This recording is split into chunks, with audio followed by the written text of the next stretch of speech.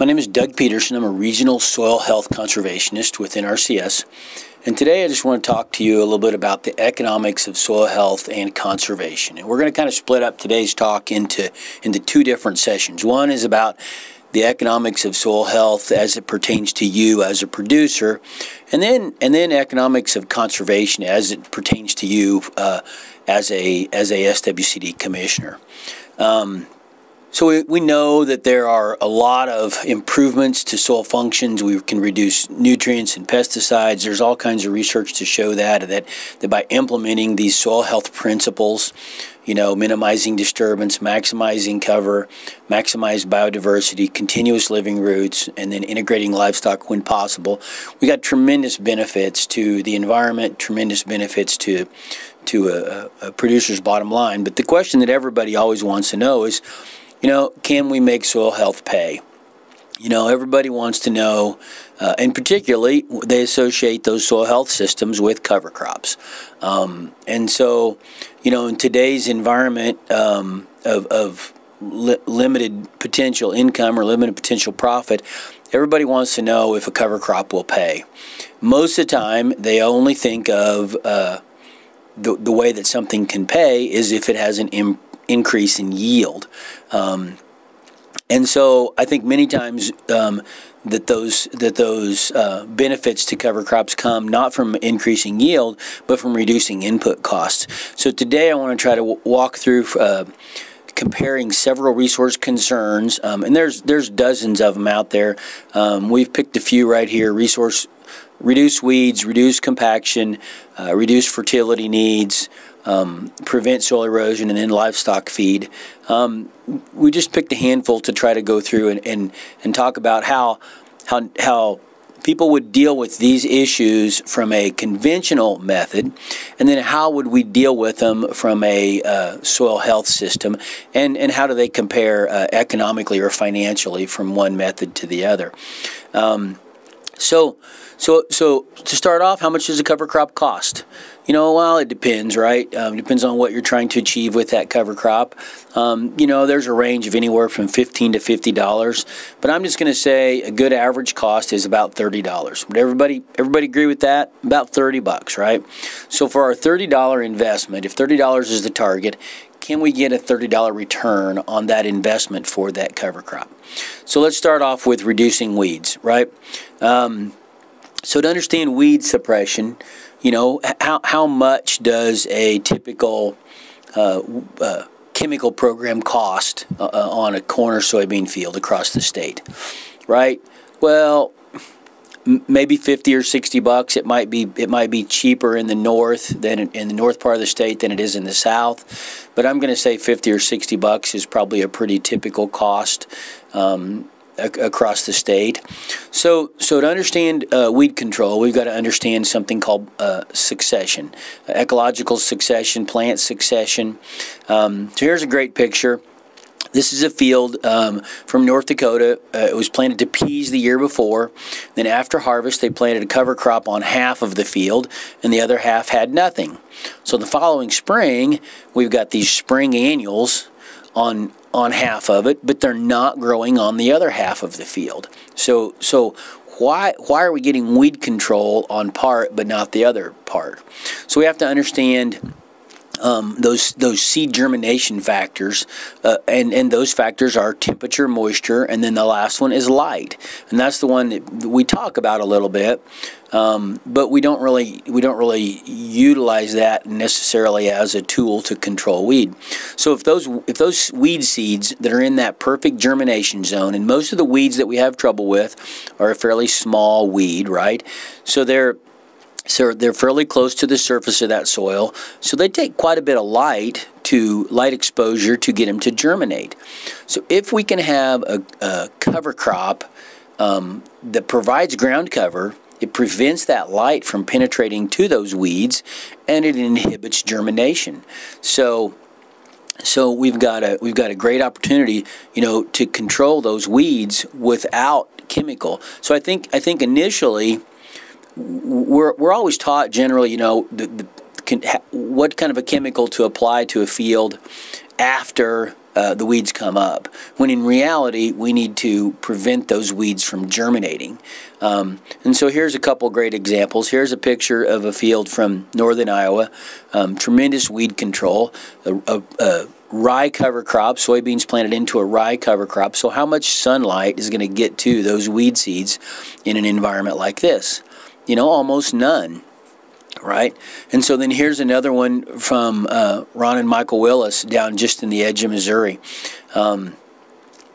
You can see the right side, it looks like it has a better stand of soybeans, doesn't it? When in reality, the reason the right side of this picture looks so solid green is because of all the weeds in between the rows. So the left side of the picture had a cover crop on it, the right side did not. No chemical applied to the field, but the suppressive effect of that cover crop had a tremendous impact on germination of those weeds that we're fighting out there.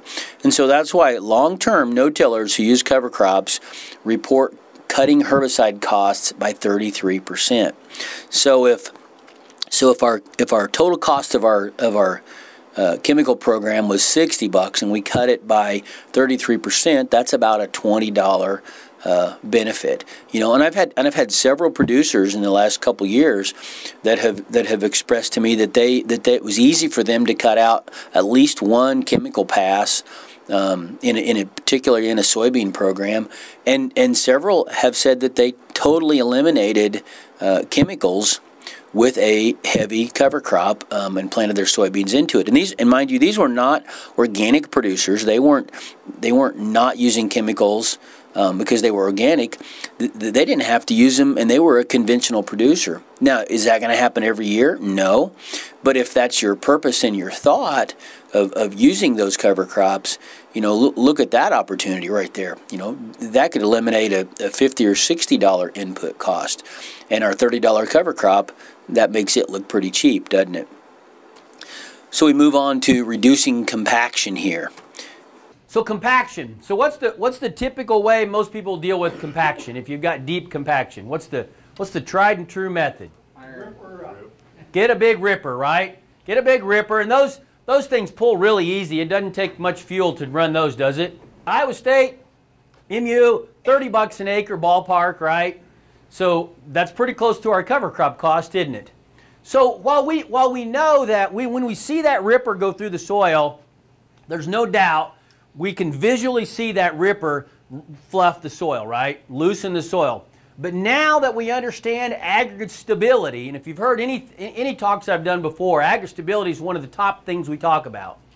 We now know that tillage reduces aggregate stability. Tillage chops and sizes reduces the biology that create those aggregates. So generally what we find is that while the ripper does fluff and loosen the soil, generally it collapses back in denser than it was to begin with before the first growing season is over, okay? And so that's where our roots come in. If we can have a cover crop, the two things that roots do, the roots themselves leak exudates into the soil. Their roots will go down and fracture that soil.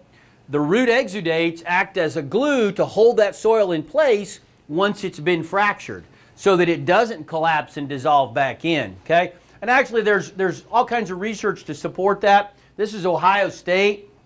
They actually compacted it. They had no compaction here, 10 ton of compaction and 20 ton of compaction. They purposely compacted it and then planted cover crops on part of it and subsoil. And in all three cases, the cover crop yield was better able to deal with the compaction than the ripper was, okay? And so the researcher made this statement: you can't solve your problems with steel. Soil structure problems can be better solved by the natural rooting systems of cover crops. That's what fixed it to begin with. That's what built it to begin with, was plants and roots. Not just our cash crops, but a cover crop growing when we don't have a cash crop growing, okay? So we can make back, that's $30, we can make back the cost of that, okay? So let's talk about our fertilizer, right? And we're going to come at this from a couple of different angles. So we got to understand nutrient efficiency in our soils. And this is something we kind of took for granted, but in reality, the nutrient efficiency in a tilled soil is much different than the nutrient efficiency in a no-tilled soil. Sir? So that's a great question about drying the soils out in the spring. A good cover crop, a good thick stand of cover crop can pull about 1 inch of water a day out of the soil. And so generally we can probably dry those soils out quicker with a cover crop, a living cover crop that's pulling moisture, than you can simply by burying them and tilling them. You also, as you build aggregation in the soil, you build that internal drainage in that soil. Whereas tillage may bear it and dry the surface out, it also turns that soil, it reduces the structure and the aggregation in the soil, so it reduces the ability, the pore space, to air that soil out. Okay? Great question. So we got to understand the nutrient efficiency. So you got a plant root right here. You got a plant root. So if you got nitrogen molecules, phosphorus, water, it could be whatever, right, out in the soil. Which one is going to be more efficient at going out into the soil and grabbing nutrients? A root by itself or a root in combination with mycorrhizal fungi? Mycorrhizal fungi. The combination of the two, right, is going to be way more efficient. So what we've done in our tilled soils are very, they have a tremendously negative effect on this little fragile mycorrhizal fungi. So anytime we do tillage, we're going to reduce the amount of mycorrhizal fungi in that soil. So if we reduce the mycorrhizal fungi, we reduce the efficiencies of that soil. And I got another slide here in a second. So the other part of that is this, is if we don't have something green and growing out there, whenever we don't have a cash crop growing, anytime the soil is warm enough and has enough moisture for biologic activity, mineralization will occur. Nutrients will be made available from that organic matter in the soil, as well as any fertility that you add. So if we don't have something green and growing out there, when it's warm enough for that activity, for that biological activity, then guess what? That's where our leaching occurs. That's where the water quality issue comes in. So the best solution to that is going to be a cover crop. Is to mimic those natural systems that had a plant growing 365. Maybe they were not actively growing, but there was a plant root there grabbing up nutrients and holding on to those nutrients. So we need a catch and release system. We need to grab up the nutrients that are leachable when we don't have a cash crop growing, but then have it set up so that that cover crop decomposes and releases those nutrients back when our cash crop needs it. And we can do that. So you got a cash crop or a cover crop growing here. Why has the cover crop got rows in it? That was residual nitrogen that was left over from the year before. What would happen to that residual nitrogen if you didn't have a cover crop in there? It would have been lost, wouldn't it? And that's what's kicking our butt right now. So here's the numbers, the efficiency of that. Most of the time they will show in a tilled system that added fertility, that nutrient cycle in the soil is only 30 to 50% efficient. Meaning that 50 to 70% of the added fertility and the mineralization that occurs of your organic matter does what? Goes out the end. Does not get taken up by a plant. We can change that as we go to a cover crop no-till system. Mimicking those natural systems, a living plant all the time, we can jump that to 80 to 90% efficiency, dramatically reducing our loss. Okay? Phosphorus is the same way. There's a lot more soluble phosphorus than we've ever understood before. And the numbers are about the same, 50 to 80 to 90% efficient. Okay? So what's that mean from a dollar standpoint? What did our cover crop cost us, we said? 30 bucks, right? So, and this is Iowa State's numbers, average nitrogen application across the state, 186 pounds at 38 cents. If we can reduce that efficiency and save 40% of that, guess what? 28 bucks right there. Phosphorus, same thing. Save 40% of it by making our soil healthier, not as leaky. Healthy soils have a very tight nutrient cycle. There's not a lot of leakiness to them. Tilled soils are incredibly leaky because there's not a living plant there most of the time. Okay, so 38 bucks. So what our cover crop costs? 30 bucks. We can save that. Now, how do we save that? Guess what? We've got to start reducing our fertility inputs. And I wouldn't tell somebody year one, hey, go plant cover crops and cut your fertilizer by 40%. Wouldn't tell them that, right? But 2 or 3 years into this process, we've got a lot of guys that are starting to drop the phosphorus out. MU just did some stuff. Zero economic response to phosphorus in good, healthy soils. Terry Taylor over in Illinois, 30 years of no-till, zero economic response to phosphorus. Most of our Midwest soils have got 3,000 to 5,000 or 6,000 pounds of phosphorus in them. It's just not plant available. The biology are going to make that available. Okay? As we get those soils healthy, that whole nitrogen protocol that we've been using changes. Okay? Not only in how much we have to apply, but how much is going to get leached and how much is going into the water. Okay? So the other side of it is this, is maybe we could produce our own nitrogen, right? We've got a guy, this is Duke Kotwich, just in the edge of Missouri. We've got folks in Iowa doing this a little bit as well. Produce his own nitrogen. This is a stand of crimson clover and hairy vetch, okay? Now, I'll tell you, a crimson clover hairy vetch stand is not going to cost 30 bucks. It's probably going to be more like 45 or so, okay? But also to let it get this big, what's he going to have to do to planting time? Probably going to have to delay it just a little bit. Just going to have to delay planting just a little bit. He's getting it in the ground though, going through that material, okay?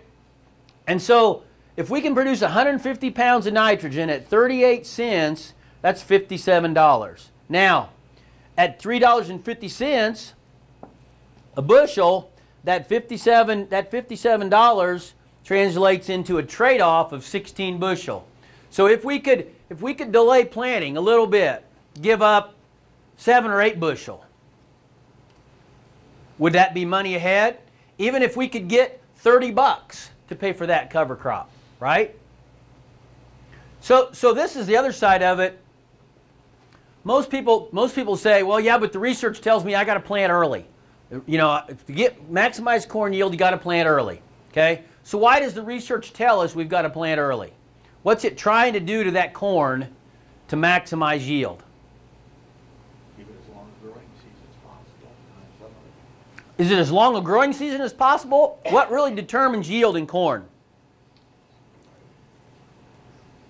Two things, moisture and nitrogen. We understand that, but what times? V5 kind of sets girth and pollination, right? Okay.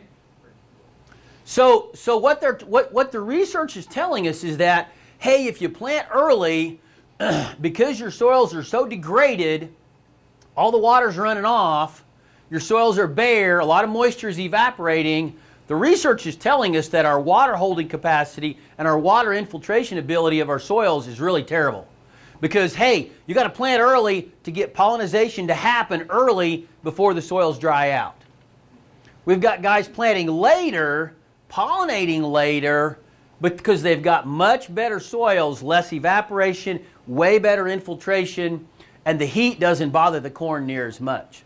Because it can transpire, it can sweat, it can use the soil moisture and transpire and keep that productivity. Our research is telling us you got crappy soil conditions, right? So it's going to be a trade-off. So prevent soil erosion. So what's the economic impacts of not doing it? That's what this one really looks at. Okay, nationally we've got a water and wind erosion rate of about 7.6 ton per year, per acre per year, nationally. That translates into about $40 per acre per year of nutrients lost. Of nutrients, the cost to replace the nutrients that are lost in that 7.6 ton. $27 billion a year. Okay? Yeah, but this is Iowa, and it's really flat, and we don't have near the erosion rate that the rest of the country has, right? Exactly. Exactly? So Iowa, I just looked it up last night. The 2015 NRI shows 6.02 ton per acre per year combined wind and water. State average. Not on the low. Not on the low? Not here. I bet it's more than you think. $31 to replace the nutrients in that 6 ton. Okay? Livestock feed. Livestock feed. This one's a no-brainer. Everybody understands this one. It's a dual feeding system. It's going to feed the soil livestock as well as our animal livestock. Most of the guys are telling us that, you know, they can pull about $100 an acre in grazing days off of that, because your alternatives are stored feed in the winter, right? You're not comparing grazing a cover crop to grazing a grass in the summer. Grazing grass in the summer is cheap.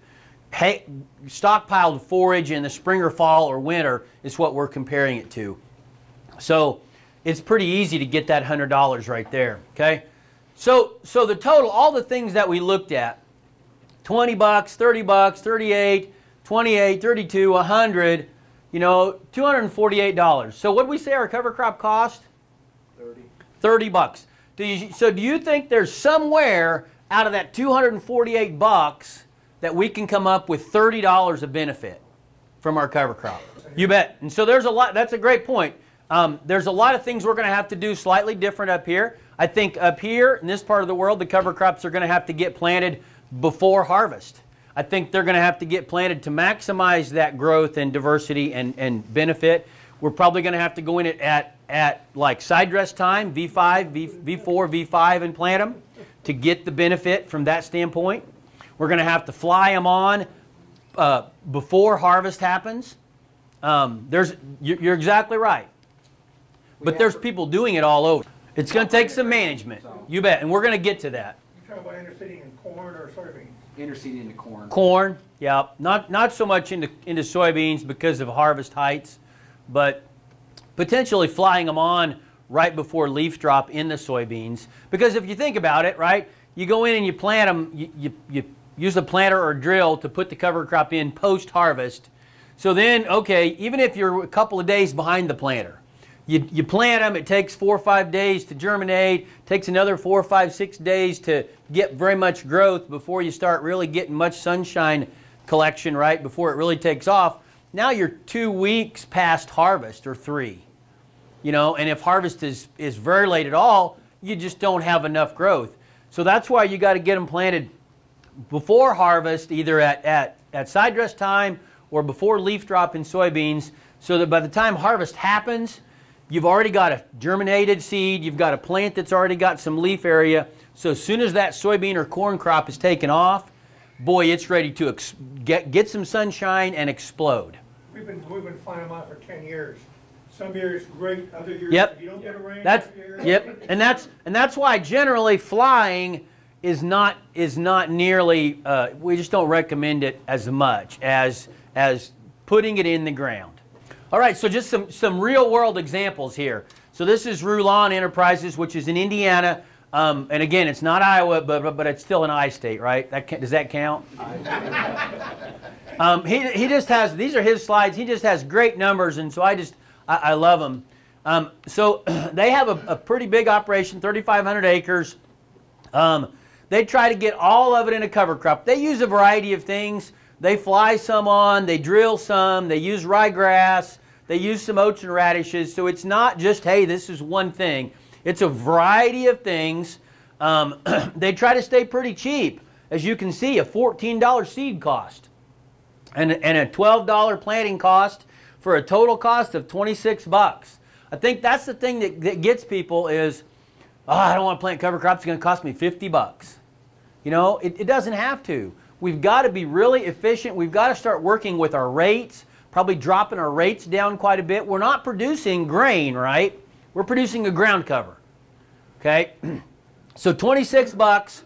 So this is what the benefits are. So he's got all kinds of great data. He's got tile discharge data. He's got organic matter credit right here a little bit. He didn't even take anything for that. His biggest things, he's got yield increases with test plots. And the one I love is this drought and stress tolerance right here. About every 4th year when it's dry, because of the resilience he's built into his soil, he can count on a 6.9 bushel yield increase over everybody in his area. Okay? Biology improvement, even if you don't take in the CSP money, he's looking at $80, which is a return on investment of $300. 300%. 300%. Is that a pretty good return on investment in today's world? Not bad. Not bad. Not bad, right? Not bad. So here's Iowa State Ag Decision Maker that even looks at the expenses associated with conservation tillage, corn and soybean, conventional corn and corn on corn, conventional corn on soybean, no-till soybean and corn. Okay, so they looked at these expenses and came up with these break-even charts. So at 350 corn, or break-even for a no-till system, corn and soybean, is 156 bushel. Our break-even for these two right here is corn and soybeans, 216, 217. Would you rather have a break-even of 216 or a break-even yield of 156? It's just coming down to inputs, guys, from this standpoint. It's not a production, it's an input deal. So here's Wayne Fredericks over in Osage, Iowa. Long-term no-tiller. Wayne participates in a record-keeping program with a whole group of producers, about 100 producers. They all submit their receipts. The farm management company puts all the receipts in specific categories. So it's all apples to apples and oranges to oranges. He shows a $71 equipment cost per acre compared to his people in the database group of 136 bucks. He's got a $65 per acre equipment savings. Okay? Combine that with a $27 an acre advantage for labor, and this is over 8 years. This is not a one-year deal. This is 8-year average. $92 an acre cost savings. Okay? For just, and this is not adding cover crops. This is just simply going no-till. Okay?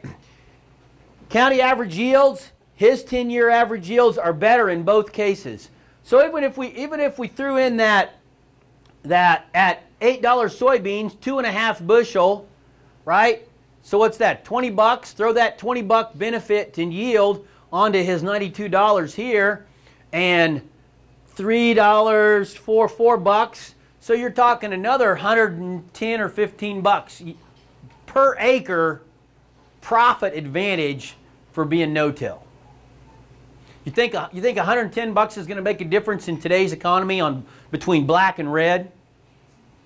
You bet. Okay.